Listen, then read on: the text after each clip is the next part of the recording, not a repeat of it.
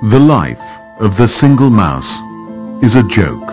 Engineers at Japan's Fukushima Daiichi nuclear plant say an animal could have been to blame for a power failure earlier this week. The partial blackout temporarily disabled equipment that cools thousands of spent nuclear fuel rods. Tokyo Electric Power Company traced the cause of the power outage to a temporary electrical switchboard. It's housed inside a truck trailer that crews set up after the accident at the plant 2 years ago.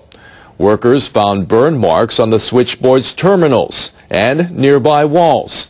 They also came across a dead creature nearby that looks like a rat. And many believe the positive PR is nothing more than clever spin. They say the animal is about 15 centimeters long. Engineers believe it could have touched the terminal, causing a short circuit. They are the disposable animal. They say this could have led to problems with 2 other switchboards. There's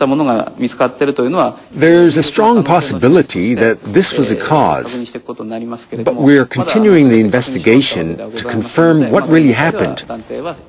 However, expectations of a breakthrough on the most pressing issues appear low.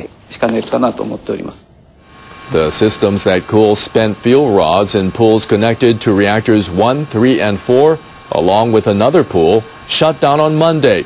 The pools contain about 8,500 units of spent fuel rods. Their cooling systems are now working.